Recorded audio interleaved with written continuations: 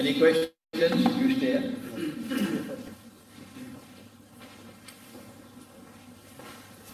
So this methodology which you actually explained to us very, very clearly, so alhamdulillah for that. Is this methodology rooted in authentic tradition, or is it something that's actually relatively new? What we have is something which is defective, something which is sinful. And I already pointed out that to you. I don't have to repeat it. You have a choice. If you want to remain with the existing system, then by all means continue with the existing system. But if you do that, you can take my word, your heart will continue to beat faster and faster. The test of the pudding is in the eating, even in Bristol. And the validity of the system of recitation, which I have explained, the validity is if you no longer perceive your heart moving faster and faster. So I don't need any mufti to give me a fatwa declaring this to be correct. No. Yeah. He wants to get more detail about end of time. Oh, no, not for now. Where are you from? Huh? Bristol. And your parents? Jamaica? Sudan. Or Sudan? Any Caribbean people here? No one from the Caribbean, I'm all alone? Oh my. Yeah, man, this music was taken away from Africa.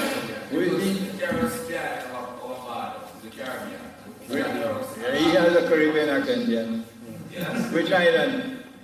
Which island you? Jamaica. Jamaica. Okay. You can hear actually that accent. Any yes? For a little while I've wondered about Yom Jummah, the day of Jummah. We make it on a Friday every week. But if the months are changing in the lunar calendar, how is that possible that it can fall on a Friday every week? No.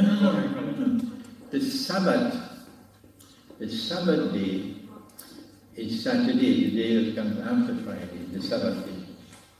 And they have the Sabbath day, we don't have it. I come here. They have the Sabbath day. Whether they're following the Sabbath day or not is a different matter.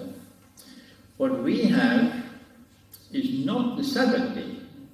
What we have is at the end of 6 days, we are told in the Quran 6 times in the Quran, that Allah created the samawat and the earth in 6 days. So on the 7th day, regardless of what day of the week it is, on the 7th day, this heart must remember that Allah created the heavens and earth in 6 days. Yes, any more questions? Just want to know your view about there's a theory of flat earth, Arz al-Mustaliha in Arabic. What is your view about that? Right, we hold that for a little while. Any questions on today's lecture? Do you know when people... You asked a question already, the second question or first? First. First, go ahead. Do you know when people start the month of Ramadan, they follow, for example, Pakistan or Saudi Arabia? Why don't they look out for their window? We have to look for the moon every month, not just Ramadan. Otherwise, forget it, you wasted your time coming here tonight. You have to recite the Quran once a month. So every month you will begin the Quran with the new moon. And which new moon you're going to begin with? Is it the new moon that they see in Timbuktu or in Buenos Aires? Huh? When will you think? It's the moon above your head. That's the moon. So if they want to follow a Saudi moon, tell them go ahead. You belong to them, you don't belong to us. We want a different system of time. If people want to be jahil, let them be jahil. You should not be jahil, you should be people of knowledge. If you follow this system, then you will no longer perceive time moving faster. That's the proof. Only one man here in this gathering, only this one. He's the only one who is not perceiving time moving faster. Why? Because he's following this system of reciting the Quran. Now the Christian has to tell me, the Hindu has to tell me, the Jew has to tell me, the Buddhist has to tell me, what do you have to solve this problem? This is what I have. I have the Quran. Okay? Quran didn't come from me alone. If you choose not to accept the Quran, tell me what you have. Okay? Yes? You say you recite the Quran. Do you think is it better to have knowledge before reciting? Because in Islamic country, sometimes they take advantage and they get money when they recite for people. This has to start from age 7. From age 7 to age 10, the child is learning to recite the Quran, even to memorize the Quran. The child doesn't have any understanding of the Quran. The child is not studying the Quran at that age, no. By the time the child reaches the age of 10, the child should be reciting the whole Quran, okay? But don't force the child, let the child love the Quran until eventually you get your child to recite the whole Quran. And of course the best time is in the morning, the best time. The Prophet ﷺ would manage his time so well that he would never go to sleep until he's finished his juz for the day. Never sleep without completing his juz for the day. Sometimes I can't do it. But this is not by design, this is by accident. Then the next day I have to do 2 instead of 1. But he was a master of management of time. I don't have that mastery. So never mind if you cannot finish it one day, you have to do it the next day. Okay? But the best way is to complete your juz every day.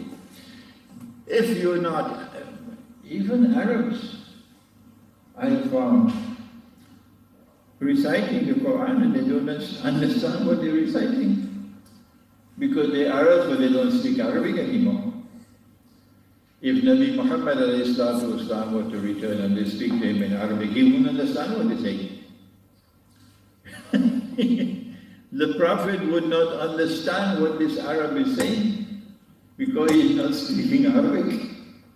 He's speaking dialects of the Arabic language, more called slang language. Algerian Arabic and Moroccan Arabic and this Arabic and the other Arabic. But not the Arabic that the Prophet could understand. And the Quran is not slang language.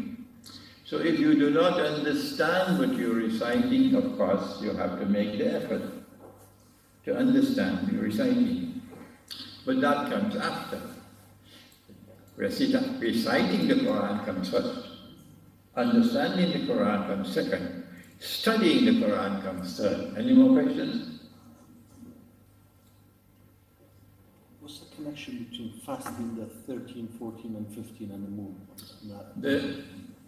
The fasting of they call the Ayyamul Bid, the 13th, when the 13th day has ended, not the 15th day, the 13th day has ended, then you have the first night of white.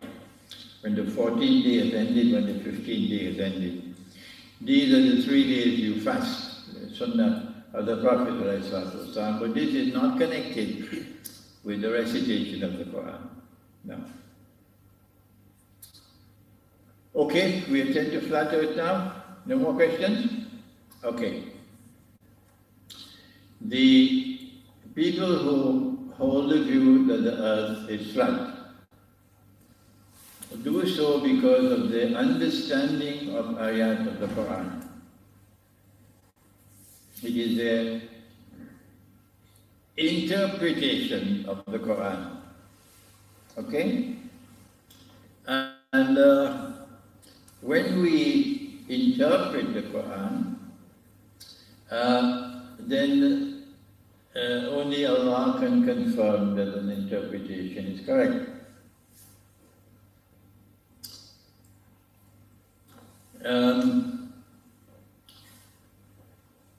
I extended an invitation to those who believe that the earth is flat. I say to them, if the earth is flat, it could not be flat infinitely. It could not be infinitely flat. It has to end somewhere. It has to end somewhere. It cannot be infinitely flat. And if the earth is flat, it has to be flat where I'm standing. I don't have to go to the North Pole for it to be flat. If it's flat where I am standing, and if it's not infinitely flat, I said, would you join with me? Let's travel to the end of the earth where it's flat, where it ends. Please join with me, all those who are convinced that the earth is flat, please join with me. And let us travel from where we are standing. Let us travel to the end of the earth. If we keep on traveling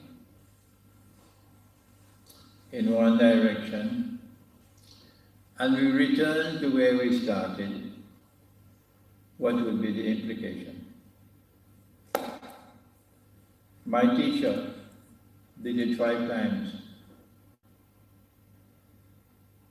He left Karachi, traveling west, and returned to Karachi from east. And he did it 5 times.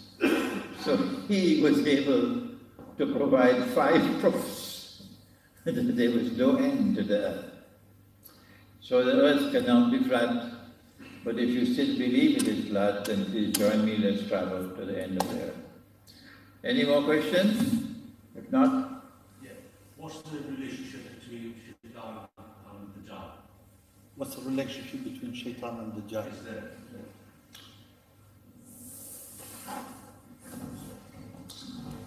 Shaitan is Iblis. And the Shayateen are jinn who are kuffar and who follow Iblis. No jinn has been created evil.